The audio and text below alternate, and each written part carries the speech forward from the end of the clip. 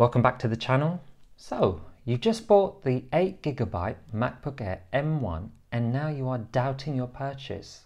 And you'd probably have had many people telling you that you wasted your money, which is probably the single worst thing that somebody can ever tell you, especially if you're doubting it. So think of it this way. If 8GB was useless, why on earth would Apple sell it? Would it be so that you return it and get the 16GB model straight away? Let me tell you something. The MacBook Air 8GB version is the highest selling version because the majority of purchases are by people who use 8GB worth of unified RAM. Okay, unified RAM is not the same as the kind of RAM that you're going to get on a Windows machine. Okay, and if you're using it for general use and productivity, you are fine. If you are compiling massive programs or doing a lot of detailed 3D modeling, then 8GB, guess what, is still gonna work, but it's just gonna take a little bit longer.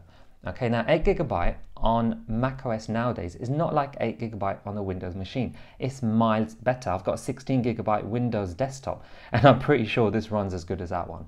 Okay, so check out my other videos whereby I've done a comparison between 8GB and 16GB.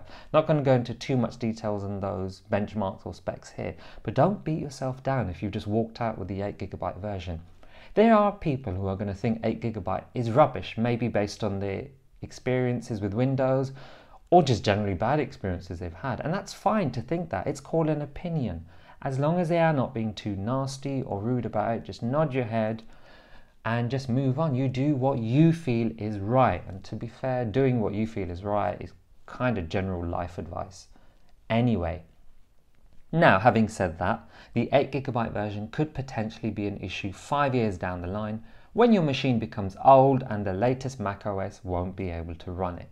Let's be honest, most people will start thinking about changing their machines by then. But if you're just using it for regular stuff, guess what? There's a chance you might not have any issues whatsoever.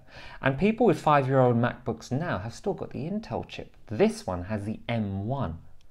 And there's a big chance that this will last a lot longer.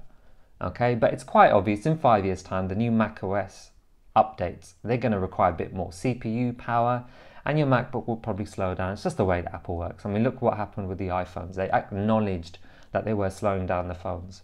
Saying that, iPhone 6s and 7s are still around.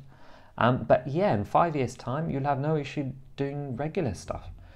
Okay, so unified memory is quite cool. And I'll read out the description.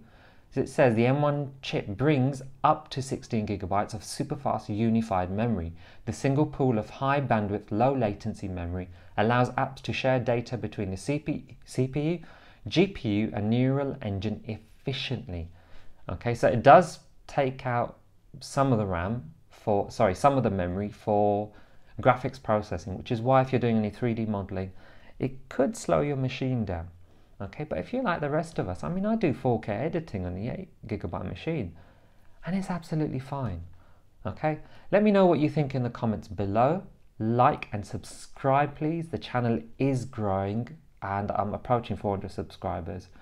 Very grateful for that. Thank you for the support and until next time.